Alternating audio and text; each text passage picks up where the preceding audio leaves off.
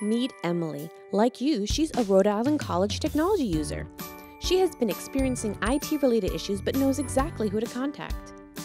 Emily heard the IT Help Desk has resources available around the clock to assist end users. She visits the all-new servicecenter.ric.edu to view all of her IT assistance options. The updated client portal uses Team Dynamix software to provide a more user-friendly interface for the Rhode Island College community. She's impressed. Emily realizes that a great starting point would be to review the knowledge base. Here she will find answers to common IT requests with easy fixes. To access the knowledge base, Emily will click the Find Answers or Knowledge Base button on the side of the page. She can search for her issues by category, view recently added articles, popular articles, or even use the search bar for all articles in the client portal. It looks like Emily has a unique situation as she was unable to find an answer using the knowledge base. No worries, she can still submit a service request so she doesn't have to wait on the phone or for the help desk to open. Self-service is always open, 24 hours a day, 7 days a week.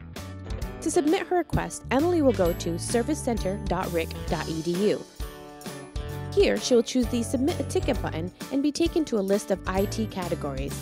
Emily will choose the corresponding option for facilities or IT depending on her problem. To locate a specific service, Emily will read the descriptions and select an item that applies to her issue. Selecting a category will list specific IT services that Emily can choose from. After choosing her service, Emily can choose the maroon Submit a Support Ticket button. This begins the process of reporting Emily's issues to the IT Help Desk.